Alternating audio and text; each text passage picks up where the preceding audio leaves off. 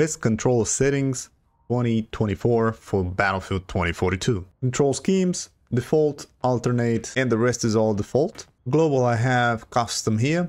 On the foot we got 60 on, 91 on, off, 90, 95, 45, standard, 0. This defaults probably all of them. Also have this on, 48, 50, 100, and the rest is personal preference, depends what zoom you want to play. 60 on, maximum field of view, 86, 95, 87, standard, 0, on, this is probably default, on, 80, 80, off, 42, 45, this is also off, this is also off.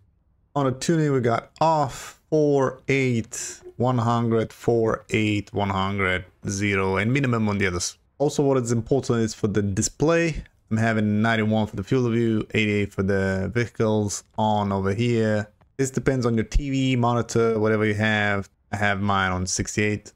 This is on, and this is off, must be off. This is what is the settings looks like. For the paddles, I have header tree on the left, X on the right. Left stick is default with 2% over here.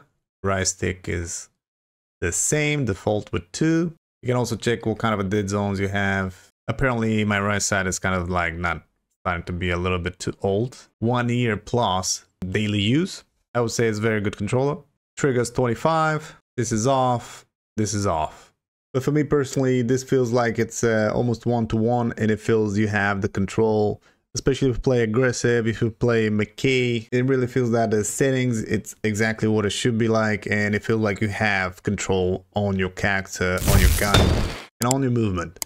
If this helped you, don't forget to leave a like, subscribe, catch you bad boys on the next one. Triple kill, dude! No way! No way!